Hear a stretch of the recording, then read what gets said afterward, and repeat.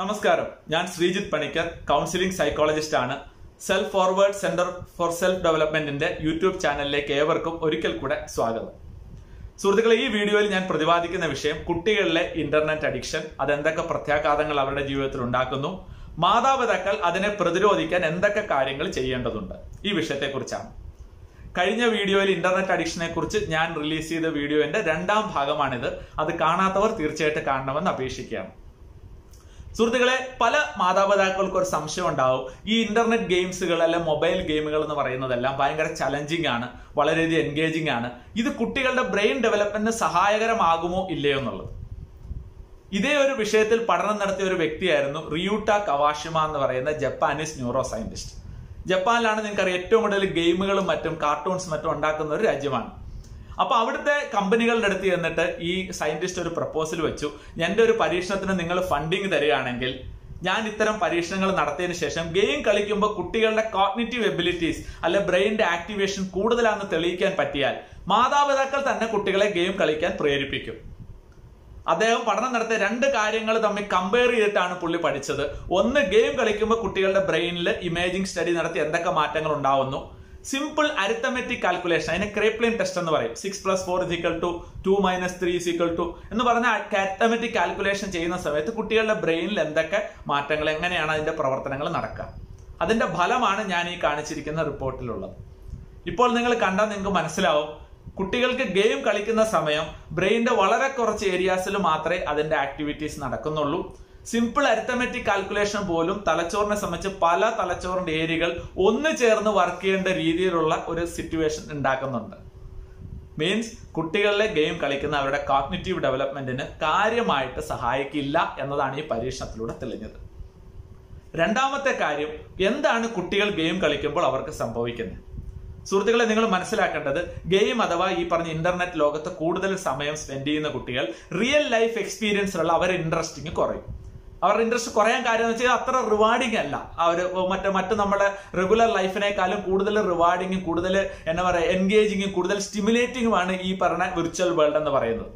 പക്ഷെ ഇതൊരു കുഴപ്പം അവരുടെ ബ്രെയിൻ ഡെവലപ്മെന്റുമായിട്ട് സംബന്ധിച്ചുണ്ട്. നിങ്ങൾക്കറിയാം, ഒരു കുഞ്ഞ് ജനിച്ചു കഴിഞ്ഞാൽ വളർന്നു വലുതായി ഒരു മുതിർന്ന യുവാവല്ല യുവതി ആവുന്നത് വരെ അവരുടെ ശരീരത്തിലുള്ള വികാസനങ്ങൾ പോലെ തന്നെ ഇമ്പോർട്ടന്റ് ആണ് അവരുടെ തലച്ചോറിന്റെ പല ഏരിയയുടെയും വികാസം. അത് ഓരോ പ്രായത്തിലും ഓരോ ഏരിയ ആണ് വികസിച്ചു വരുന്നത്. വളരെ സിമ്പിൾ ആയിട്ട് ഒരു എക്സാമ്പിൾ പറഞ്ഞു കഴിഞ്ഞാൽ, 18 മാസം പ്രായം ആകുമ്പോൾ, അത് 1.5 വയസ്സ് പ്രായമാകുമ്പോൾ കുട്ടികളുടെ 2 brain areas, Wernicke's area, Broca's area, ഈ 2 ഏരിയ ന്യൂറോണുകൾ മൈലിനേറ്റ് ചെയ്യും. ഇവർ തമ്മിൽ ഒരു കണക്ഷൻ ഉണ്ടാവുകയും ചെയ്യും. എന്ത് സംഭവിക്കും? ആ പ്രായത്തിൽ ആ കണക്ഷൻ വന്നു കഴിയുമ്പോൾ കുട്ടികൾ വാക്കുകൾ കേട്ട് മനസ്സിലാക്കുന്ന ആ ഏരിയയാണ് ആദ്യം പറഞ്ഞ ഏരിയ. രണ്ടാമത്തെ ഏരിയ സ്പീച്ച് പ്രൊഡ്യൂസിങ് ഏരിയ ആണ്, നമുക്ക് സംസാരിപ്പിക്കുന്ന ഏരിയ ആണ്. രണ്ടും തമ്മിൽ കണക്ഷൻ വരുമ്പോൾ കുട്ടികൾ വാക്ക് കേട്ട് മനസ്സിലാക്കുക മാത്രമല്ല അത് സംസാരിക്കാനും തുടങ്ങും. അതുപോലെ ഓരോ പ്രായത്തിലും ബ്രെയിനിന്റെ ഓരോ ഏരിയയാണ് ഡെവലപ്പ് ചെയ്യുന്നത്. ഉദാഹരണം, 6 വയസ്സ് വരെയുള്ള പ്രായത്തിൽ കുട്ടികൾ ശരിക്കും അവരുടെ fine motor and gross motor skills, കായികമായിട്ടുള്ള കഴിവുകൾ ഡെവലപ്പ് ചെയ്യുന്ന സമയമാണ്. അതുകൊണ്ട് 6 വയസ്സ് വരെ കുട്ടികൾ ഒരിടത്ത് അടങ്ങിയിരിക്കില്ല, എപ്പോഴും ഓടിക്കളിച്ചുകൊണ്ടിരിക്കുള്ളൂ. ഇത് അവർക്ക് ആവശ്യമാണ്. ആ പ്രായത്തിൽ ഇത് പഠിച്ചില്ലേ പിൽക്കാലത്ത് അവർക്ക് റിപ്പീറ്റേറ്റീവ് ആയിട്ട് ഇങ്ങനെ, ഉദാഹരണം പറഞ്ഞ ഒരു കസേരയുടെ മേലെ ചാടുകയാണെങ്കിൽ 10 പ്രാവശ്യമൊക്കെ ചാടും ചെറിയ വയസ്സിലെ കുട്ടി. പക്ഷെ മുതിർന്ന കുട്ടിയാണ് അവൻ മടി പിടിക്കുക, അവൻ ചാടില്ല. കാരണം ആ ടൈമിൽ ബ്രെയിൻ അത് ആവശ്യമാണ്, അവരെ കൊണ്ട് റിപ്പീറ്റഡ് ആയിട്ട് ബ്രെയിൻ അത് ചെയ്യിക്കുന്നുണ്ട്. പലപ്പോഴും ആ സമയത്ത് മൊബൈൽ ഡിവൈസും മറ്റും കൊടുത്ത് അടക്കിയിരുത്താനാണ് പല മാതാപിതാക്കളും ശ്രമിക്കുന്നത്. 7 വയസ്സ് മുതൽ 12 വയസ്സ് വരെയുള്ള പ്രായത്തിലെ കുട്ടികളാണ്. ആ പ്രായത്തിലാണ് സോഷ്യൽ ഏജ് എന്ന് പറയും. നമ്മുടെ സോഷ്യൽ സ്കിൽസിന്റെ പ്രാരംഭ പാഠങ്ങൾ പഠിക്കുന്ന അവിടുന്നാണ്. ആ ഈഗോ സെൻട്രിസിറ്റി ഒക്കെ മാറ്റിയിട്ട് കുട്ടികൾ കുറച്ചും കൂടെ സഹകരണം വർദ്ധിപ്പിക്കുന്ന പ്രായമാണ്. എല്ലാവരുമായിട്ട് കൂടി ഒത്തുവിട്ട് കളിക്കും. ഇപ്പൊ എന്താ ഗുണം? ഈ സമയത്ത് ഒരു കൂട്ടത്തിൽ അക്സെപ്റ്റ് ചെയ്യണേ, ഞാൻ എന്തൊക്കെ ചെയ്യണം, എന്ത് ചെയ്താൽ മറ്റുള്ളവർ എന്നെ അക്സെപ്റ്റ് ചെയ്യില്ല, എങ്ങനെ ഒരു കൂട്ടത്തിന്റെ ലീഡർ ആവാം, എങ്ങനെ ഒരു നല്ല ഫോളോവർ ആവാന്നൊക്കെ പഠിക്കുന്ന ആ പ്രായത്തിലാണ്. ആ സോഷ്യൽ സ്കിൽ ആ പ്രായത്തിൽ പഠിച്ചില്ലേ പിൽക്കാലത്ത് ഒരിക്കലും കുട്ടികൾ അത് പഠിക്കത്തില്ല. ഞാൻ പറഞ്ഞു വന്നത്, ഓരോ പ്രായത്തിലും കുട്ടികൾ പഠിക്കേണ്ട ഓരോ കാര്യങ്ങളുണ്ട്. ഈ സ്ക്രീൻ വേൾഡ് നൽകുന്ന ഒരേ തരത്തിലുള്ള സ്റ്റിമുലേഷൻ മാത്രമല്ല, പലതിനെ കുറിച്ചും ചിന്തിക്കുകയും മന്നം ചെയ്യുകയും പലതും റിലേറ്റ് ചെയ്യുകയും പല ഇമോഷൻസ് ഫീൽ ചെയ്യുകയും ഒക്കെ റിയൽ ലൈഫിൽ നിന്ന് പഠിക്കേണ്ട കുറെ എക്സ്പീരിയൻസ് അവരുടെ ന്യൂറൽ ഡെവലപ്മെന്റിനെ ഹെൽപ്പ് ചെയ്യും. ഞങ്ങൾ ന്യൂറോ സയൻസിൽ പറയുന്ന ഒരു വാക്കുണ്ട്, neurons that wire together fire together എന്ന് പറയും. കോടാനുകോടി ന്യൂറോണുകൾ തമ്മിലുള്ള ബന്ധങ്ങളാണ് നിങ്ങളുടെ ഓർമ്മശക്തിയും നിങ്ങളുടെ കഴിവുകളുടെ എല്ലാം ആധാരം. 14 വയസ്സ് സമയമാകുമ്പോൾ കുട്ടികളിൽ ന്യൂറൽ പ്രൂണിംഗ് എന്ന് പറഞ്ഞൊരു പ്രതിഭാസം ഉണ്ടാവും. ആ സമയത്തിനോടടുത്ത് അനാവശ്യമായിട്ടുള്ള കണക്ഷൻസുകളും എക്സ്ട്രാ ന്യൂറോൺസുകളും തലച്ചോറിന് അവർ ആത്മഹത്യ ചെയ്യും, അത് ഇല്ലാതായി തീരും. കുറച്ചും കൂടെ ബ്രെയിൻ ഫംഗ്ഷനെ പ്രോപ്പറാക്കി നിർത്താൻ വേണ്ടിയിട്ടാണ്. അപ്പം അതിനു മുമ്പ് കുട്ടികൾ എത്രത്തോളം റിയൽ ലൈഫ് എക്സ്പീരിയൻസ് കുട്ടികൾ കിട്ടുന്നു, എന്തൊക്കെ കാര്യങ്ങൾ പഠിക്കുന്നു എന്നുള്ള കുട്ടികളെ സംബന്ധിച്ച് ബ്രെയിൻ ഡെവലപ്മെന്റ് ഏറ്റവും ഇമ്പോർട്ടന്റ് ആണ്. പൊതുവെ ഇത്തരം സ്ക്രീൻ അഡിക്ഷൻ ഉള്ള കുട്ടികൾ 2 തരത്തിലുള്ള ഡെവലപ്മെന്റൽ കാര്യങ്ങളിൽ പുറകോട്ട് നിൽക്കുന്നതാണ് പറയുന്നത്. ഒന്ന് കോഗ്നിറ്റീവ് ഡെവലപ്മെന്റ്, നമ്മൾ പ്രോബ്ലം സോൾവിങ് അല്ലെ decision making skill, critical thinking ability, ഇതൊക്കെ കുട്ടികളിൽ കുറവായിരിക്കും. രണ്ടാമതെന്ന് പറയുന്നത് സോഷ്യൽ സ്കിൽസും ലാംഗ്വേജ് സ്കിൽസും ആണ്. ഇനിയുള്ള കാലം മെഷീൻ വേൾഡ് ആണ്. ആർട്ടിഫിഷ്യൽ ഇന്റലിജൻസും മെഷീൻ ലേണിംഗും ഒക്കെ വർക്ക് ചെയ്യുന്ന, മെഷീൻ ഇന്റലിജൻസ് ഒക്കെ വർക്ക് ചെയ്യുന്ന സമയമാണ്. മനുഷ്യർക്ക് ഇനിയുള്ള വേണ്ട സ്കില്ലുകൾ എന്തൊക്കെയാണ്? ഈ പറഞ്ഞ critical thinking abilities, decision making abilities, social skills ഒക്കെയാണ് അവരെ ഇനിയുള്ള കാലത്തെ കാരിയറിനും ഇനിയുള്ള ജീവിതം മുന്നോട്ട് നയിക്കാനും സഹായിക്കുന്നത്. അതില്ലാത്ത ഒരു കുട്ടികളാണ് നിങ്ങളുടെ കുട്ടികളെങ്കിൽ അതെന്തായിരിക്കും എൻ്റെ അവസ്ഥയെന്ന് നിങ്ങൾക്ക് ആലോചിച്ച് നോക്കാം. മൂന്നാമതായിട്ട് ഒരു പ്രശ്നം എന്ന് വെച്ചാൽ കുട്ടികളുടെ കോൺസെൻട്രേഷൻ എബിലിറ്റിയാണ്. നമ്മൾ ഇത്തരം കാര്യങ്ങൾ കൂടുതൽ റിവാർഡിംഗ് ആയിട്ടുള്ള എക്സ്പീരിയൻസുകൾ ഈ സ്ക്രീൻ വേൾഡിൽ നിന്ന് കിട്ടുമ്പോൾ കുട്ടികൾക്ക് പഠനത്തിലും മറ്റും ശ്രദ്ധിക്കാനുള്ള താല്പര്യം കുറഞ്ഞു വരും. കാരണം അത് അത്ര റിവാർഡിംഗ് ആയിട്ടൊരു കാര്യമല്ല. പൊതുവെ ഇൻട്രസ്റ്റുകൾ കുറയും. ഗെയിമും പഠനത്തിൽ സ്വല്പം പുറകെ നിൽക്കുന്ന കുട്ടികളാണ് ഗെയിമിങ്ങിലും മറ്റും അവർ ഭയങ്കരമായിട്ട് സ്കോർ ചെയ്തൊക്കെ പോയിക്കുമ്പോൾ അവർക്ക് തന്നെ തോന്നുന്നുണ്ടാവും ഞാൻ ഇതിലാണ് മിടുക്കൻ, ഞാൻ ഇതത്ര പോരാ, അതിനെ മൈൻഡ് ചെയ്യേണ്ടെന്ന് വിചാരിക്കും. കൂടാതെ അറ്റൻഷൻ ഡെഫിസിറ്റ് ഡിസോർഡറുകൾ, ADHD എന്ന് വിളിക്കുന്ന അറ്റൻഷൻ ഡെഫിസിറ്റ് ഹൈപ്പർ ആക്റ്റീവ് ഡിസോർഡറുകളൊക്കെ ഉണ്ടാക്കുന്നതിൽ ഈ ഇന്റർനെറ്റിനും ഗെയിമിങ്ങിനും വലിയൊരു പങ്കുണ്ടെന്ന് പല പഠനങ്ങളും കാണിക്കുന്നു. കൂടാതെ ആങ്സൈറ്റി, ഡിപ്രഷൻ മുതലായ അവസ്ഥകൾ കുട്ടികളിൽ പോലും ഉണ്ടാക്കുന്നത് ഇതിന് കാരണമാകും. പിന്നീട് ഒരു വലിയ വിഷയം എന്ന് പറഞ്ഞാൽ വാല്യൂ എഡ്യൂക്കേഷൻ ആണ്. നാലാമത്തെ കാര്യം, നമ്മുടെ കുട്ടികൾ എവിടെ നിന്നാണ് അവരുടെ മൂല്യങ്ങൾ, വാല്യൂസ് പഠിക്കുക? ഓരോ പ്രായത്തിലും ഓരോ സ്ഥലങ്ങളിൽ നിന്നാണ് പഠിക്കുക. 6 വയസ്സ് വരെയുള്ള കുട്ടികൾ അത് പഠിക്കുന്നത് മാതാപിതാക്കളെ നോക്കി അവരെ മോഡൽ ചെയ്തിട്ടാണ് പഠിക്കുക. പല മാതാപിതാക്കൾക്കും ഇത് അറിയില്ല. 6 മുതൽ 12, 13 ടീനേജ് പ്രായം വരെ അവർ പഠിക്കുന്നത്, അവർ വായിക്കുന്ന കഥകൾ, അവർ കാണുന്ന സ്റ്റോറീസ്, അതിലെ ഹീറോസ്, അവരിഷ്ടപ്പെടുന്ന ഗെയിമിലെ ഹീറോസ്, ഇവരിൽ നിന്നൊക്കെയാണ് അവർ മൂല്യബോധനം ഉണ്ടാകുന്നത്.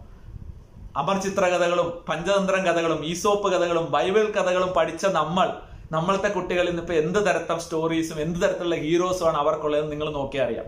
ഞാൻ പറയുന്നത് ഇത് പൂർണ്ണമായിട്ടും അവർക്ക് വേണ്ടാന്നുള്ളതല്ല, പക്ഷെ ഇതും നിങ്ങൾ അവരുടെ ജീവിതത്തിന്റെ ഭാഗമാക്കണം. ആ സമയം വാല്യൂ എഡ്യൂക്കേഷൻ, ഒരിക്കൽ കുട്ടി വളർന്ന് ടീനേജ് പ്രായം എത്തിയതിനു ശേഷം മൂല്യബോധനം നടത്താനുള്ള ശ്രമങ്ങൾ പലപ്പോഴും വിഫലമായിട്ടാണ് കാണാറുള്ളത്. തീർച്ചയായിട്ടും അത് കുഞ്ഞു പ്രായത്തിൽ തന്നെ തുടങ്ങേണ്ടതാണ്. 5ാമത്തെ കാര്യം എന്ന് പറയുന്നത് ഏജ് ഇൻഅപ്രോപ്രിയേറ്റ് കണ്ടന്റുകൾ കുട്ടികൾ കാണും എന്നുള്ളതാണ്. പല മാതാപിതാക്കളും അത്ര ടെക്നോസാവി അല്ല ഈ പറഞ്ഞ ബ്രൗസറുകളിൽ ഏജ് റിലേറ്റഡ് കാര്യങ്ങളൊക്കെ സെറ്റ് ചെയ്യാനും മറ്റുമായിട്ടുള്ള കുട്ടികളാണ് അതിൽ അവരെക്കാളും കൂടുതലും മിടുക്കറായിട്ടുള്ളത്. ഏജ് ഇൻഅപ്രോപ്രിയേറ്റ് ആയിട്ട് കാര്യങ്ങൾ കാണുന്നത് കുട്ടികളിലെ ജുവനൈൽ സെക്ഷൽ ക്രൈംസുകൾ ചെയ്യാനും ചെറിയ കുട്ടികളെ ഈവൻ ചൈൽഡ് സെക്സ് അബ്യൂസിന് വിധേയമാക്കുന്ന സാഹചര്യം വരെ ഉണ്ടായിട്ടുണ്ട്.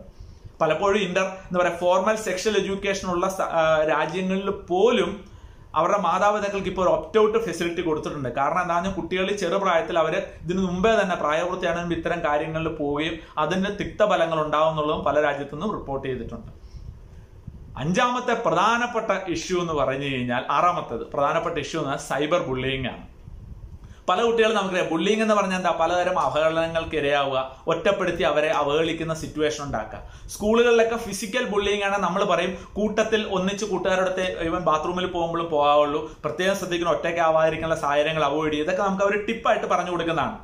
പക്ഷേ ഇന്റർനെറ്റിന്റെ യുഗത്തിലുള്ള കുട്ടികൾ 24 hours 365 days ഇങ്ങനെ ബുള്ളി ചെയ്യുന്നവർക്ക് ഇരയാവാനുള്ള സാധ്യതയുണ്ട്. പലപ്പോഴും ചെറിയ ചെറിയ സംഭവങ്ങൾ വരെ കൊച്ചുങ്ങൾ ഈ സമയത്ത് അത്ര ഇമോഷണലി മെച്ചുവേർഡ് അല്ല, അവരെ ഭയങ്കരമായിട്ട് അപ്സെറ്റ് ചെയ്യും. ഉദാഹരണം പറഞ്ഞാൽ അവരുടെ ഫോട്ടോയൊക്കെ മാറ്റി അവരുടെ ഒരു പ്രൊഫൈൽ ഉണ്ടാക്കിയതിന് ശേഷം അവരുടെ സുഹൃത്തുക്കൾക്ക് മോശമായിട്ടുള്ള മെസ്സേജുകൾ അയക്കുക. ഇത് അവരറിയുക, അവരെ സംബന്ധിച്ച് ഭയങ്കര ഡിസ്റ്റർബിംഗ് ആണ്.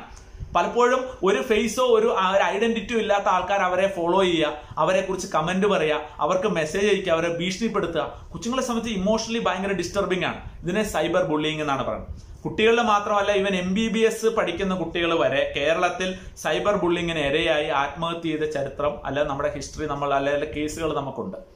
തീർച്ചയായിട്ടും സൈബർ ബുള്ളിങ് ഇതൊരു വലിയ ആപത്താണ്.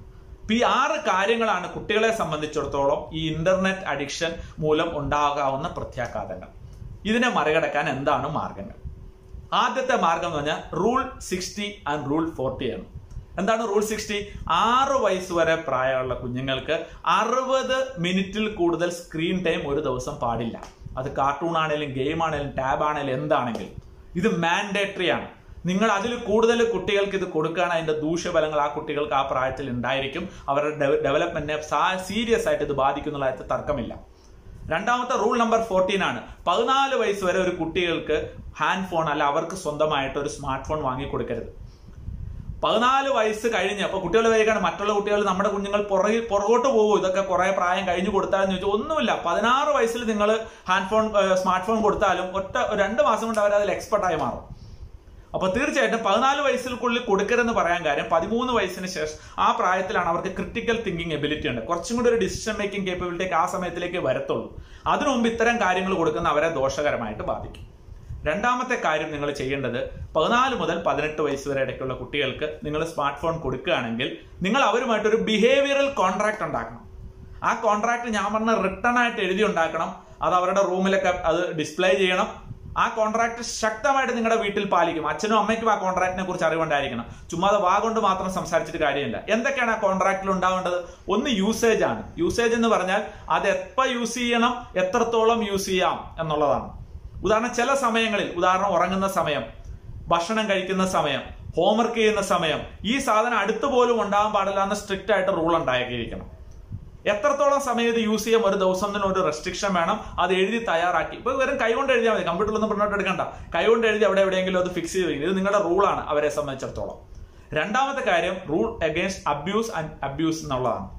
അബ്യൂസിന്റെ കാര്യത്തിൽ ഞാൻ പറയേണ്ട ഒരു പ്രധാനപ്പെട്ട കാര്യം, ഒന്ന്, അവർ ഈ മാധ്യമങ്ങൾ ഈ സ്മാർട്ട് ഫോൺ ഉപയോഗിച്ച് മറ്റുള്ളവരെ അബ്യൂസ് ചെയ്യുന്ന ഒരു സാഹചര്യം ഇല്ല എന്ന് നിങ്ങൾ അവരെ പറഞ്ഞ് ബോധ്യപ്പെടുത്തണം, അല്ലാതെ വിലക്കണം. സൈബർ ലോസിനെ കുറിച്ച് പറഞ്ഞ് മനസ്സിലാക്കുക. അവരെന്ത് ഇന്റർനെറ്റ് വേൾഡിൽ ചെയ്താലും അതിന് രേഖകളുണ്ട്, അവരെ ഒരു പക്ഷേ ശിക്ഷിക്കാൻ വരെ കാരണമാകും എന്നുള്ള അവരെ പറഞ്ഞ് മനസ്സിലാക്കുക. രണ്ടാമത്തെ കാര്യം, അവരെ ആരെങ്കിലും അബ്യൂസ് ചെയ്യുകയാണെന്നുണ്ടെങ്കിൽ തീർച്ചയായിട്ടും അവരെ ഒരു അൺഐഡന്റിഫൈഡ് ഒരാൾ അവരെ ഫോളോ ചെയ്യുന്നു, അവരെ എന്തെങ്കിലും പറഞ്ഞ് അവരെ മോശമായിട്ട് സ്ട്രെസ് ചെയ്താൽ അത് മാതാപിതാക്കളുടെ അടുത്ത് തുറന്ന് പറയാനുള്ള ഒരു റൂൾ സെറ്റ് ചെയ്തിരിക്കണം കുട്ടികളുമായിട്ട്. പലപ്പോഴും കുട്ടികൾ തുറന്ന് പറയാത്തത് അച്ഛനമ്മയോട് പറഞ്ഞ് ഇതോടുകൂടി മൊബൈൽ എൻ്റെ കയ്യിൽ നിന്ന് എടുത്ത് മാറ്റിയാലോ എന്നുള്ള ഭയം കൊണ്ടാണ്. അത് പറഞ്ഞില്ലേലാണ് ഞാൻ നിന്റെ മൊബൈൽ എടുത്ത് മാറ്റുക. പറഞ്ഞാൽ കുഴപ്പമില്ല, അച്ഛനും അമ്മയും അതിന് വേണ്ട കാര്യങ്ങൾ ചെയ്യുമെന്ന് അവർക്ക് വിശ്വാസം കൊടുക്കണം. ആ ട്രസ്റ്റ് നിങ്ങൾക്കുള്ളിൽ അവർ ഡെവലപ്പ് ചെയ്യും.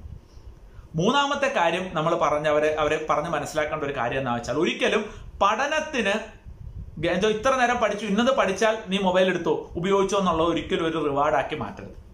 നിങ്ങൾ റിവാർഡാക്കി മാറ്റേണ്ടത് മറ്റ് സോഷ്യൽ പ്ലേ, മറ്റ് എൻഗേജ്മെന്റ്, ഹോബീസ്, അവരുടെ മ്യൂസിക് പ്രാക്ടീസ്, ഇങ്ങനെയുള്ള കാര്യങ്ങൾ ചെയ്താൽ ഈ മൊബൈൽ ഫോൺ ഇത്ര സമയം ഉപയോഗിക്കാവുന്നൊരു ഇത് വയ്ക്കുക.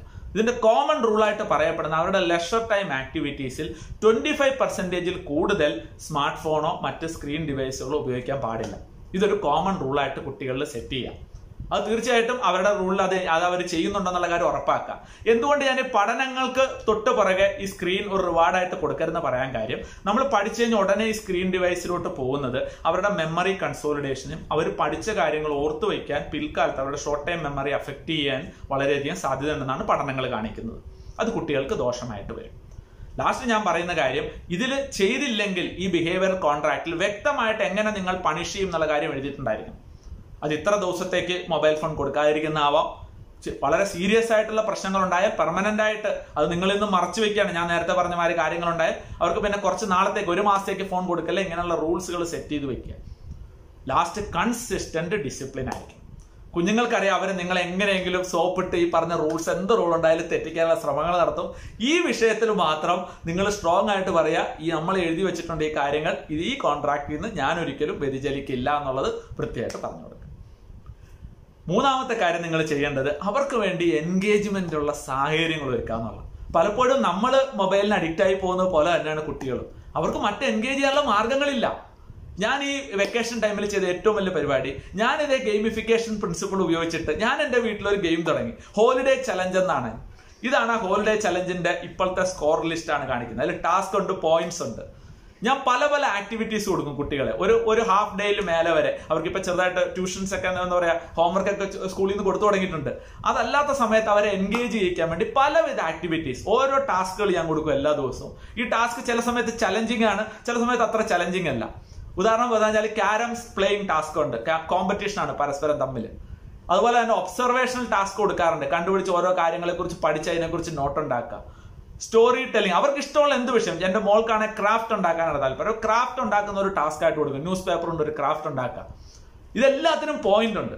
ഈ പോയിന്റിനെ ഞാൻ ഒരു എമൗണ്ടുമായിട്ട് ഫിക്സ് ചെയ്തിട്ടുണ്ട്. ഇത്ര പോയിന്റ് കിട്ടിക്കഴിഞ്ഞാൽ ഇതിനനുസരിച്ച് ഇത് കഴിഞ്ഞ് കഴിയുമ്പോൾ ഞാൻ എന്തെങ്കിലും ഗിഫ്റ്റ് നിങ്ങൾക്ക് വാങ്ങിച്ചു കൊടുക്കാവുന്ന ഒരു ഓഫർ കൊടുത്തിട്ടുണ്ട്. അതുകൊണ്ട് എന്താ വെച്ചാൽ ഈ ടാസ്ക് അവർക്ക് വലിയ ഇഷ്ടമാണ്. ഞാൻ ഈ ടാസ്കിൽ ഇൻട്രസ്റ്റ് ചെയ്യാൻ വേണ്ടി ചിലപ്പോൾ എന്ത് ചെയ്യും, ചില ദിവസമൊക്കെ ഡബിൾ പോയിന്റ് ഓഫറാണ്. ഒരു പോയിന്റ്, ഇന്ന് ഓരോ പോയിന്റിന് ഞാൻ 10 പോയിന്റാണ് ഇന്നത്തെ ഒരു ടാസ്കിന് കൊടുത്തതെങ്കിൽ ഇന്ന് അത് ചെയ്താൽ 20 പോയിന്റ്സ് ആണ്. ഞാൻ എന്റെ ക്യാബിനറ്റ്സ് ഒക്കെ ക്ലീൻ ചെയ്യുന്നതും വീട്ടിലെ ചെറിയ ചെറിയ ജോലി ചെയ്യുന്ന എല്ലാം ഈ ടാസ്ക് ആയിട്ട് സെറ്റ് ചെയ്ത് കൊടുക്കും. അപ്പൊ അവർക്ക് ഇൻട്രസ്റ്റ് ഉള്ള കാര്യങ്ങളാണ്, പകുതി പഠിക്കാനുള്ള കാര്യങ്ങളാണ്. ഞാനൊരു സൈക്കോളജിസ്റ്റിന്റെ വീഡിയോ കണ്ടപ്പോൾ ഞാൻ അതനുസരിച്ച് സ്പെല്ലിംഗ് പഠിക്കാനുള്ള സാധനങ്ങൾ ടാസ്ക് ആയിട്ട് ഇപ്പോൾ കൊടുത്തു തുടങ്ങി. ഇതെല്ലാം കഴിഞ്ഞ 30-35 ദിവസമായിട്ട് വളരെ എഫക്റ്റീവായിട്ട് എന്റെ കുഞ്ഞുങ്ങളെ എൻഗേജ് ചെയ്യാൻ എന്നെ ഇത് സഹായിച്ചു.